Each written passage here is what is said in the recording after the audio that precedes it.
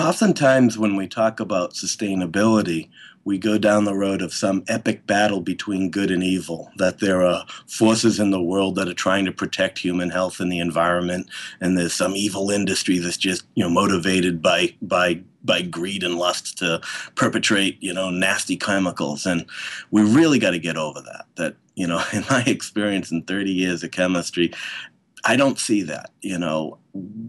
We really got to step back and ask ourselves, why in the world would a scientist make a hazardous molecule in the first place?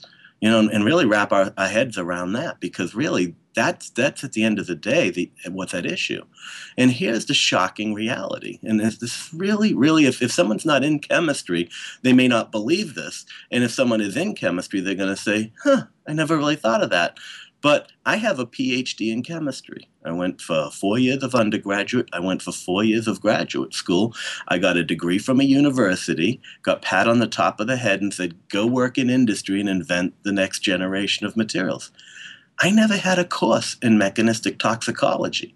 I never had a course in how to identify what makes a molecule toxic, what makes a molecule hazardous. And for some strange, weird reason, the way that we've evolved teaching science, we end up having that absent from our curriculum. As shocking as that is, not one college, not one university sees it as a requirement to teach students who are out in the world making new molecules how to do it in an environmentally benign, safe way.